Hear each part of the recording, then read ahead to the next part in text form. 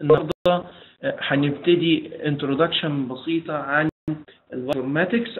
اعرفكم بنفسي، انا احمد عز، انا معايا ماجستير في الجينيتكس بايوانفورماتكس وPhD كانديديت في جامعه السادات بايوانفورماتكس.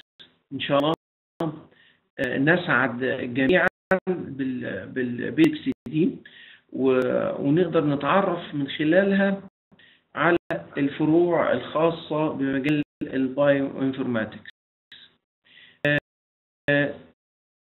عايزين قبل ما نبتدي نسأل سؤال مهم جدا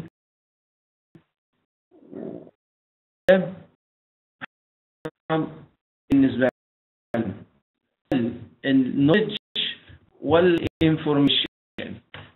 نقدر نفرق بين مفهوم النولج والانفورميشن، نكون عارفين كويس ان البايوانفورماتكس اتبنى على الانفورميشن مش الداتا. الصوت واضح؟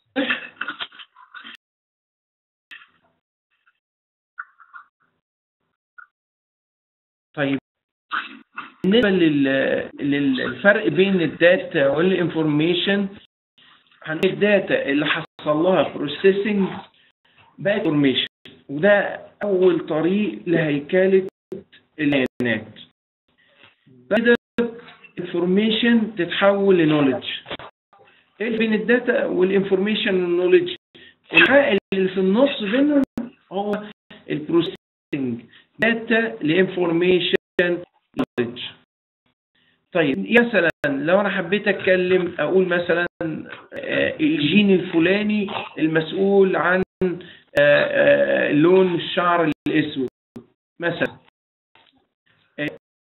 مجرد ذكرت البيانات بتاعت الجين وسكت لسه بيسو داتا، لكن ابتدي اقول ان الداتا دي جايه من الجين ده معزول من السكن بتاعت الجلد الراس مثلا، اقول ان الداتا دي جايه من الاورجانيزم اللي هو الهيومن، واقول ان البروجكت اللي بتاريخ كذا هو اللي عمل البروسيسنج للجين ده.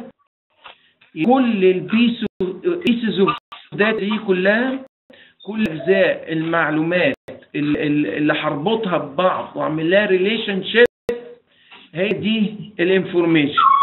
طيب، مرحله النولج بقى هي عمليه مانجمنت للداتا، يعني انفورميشن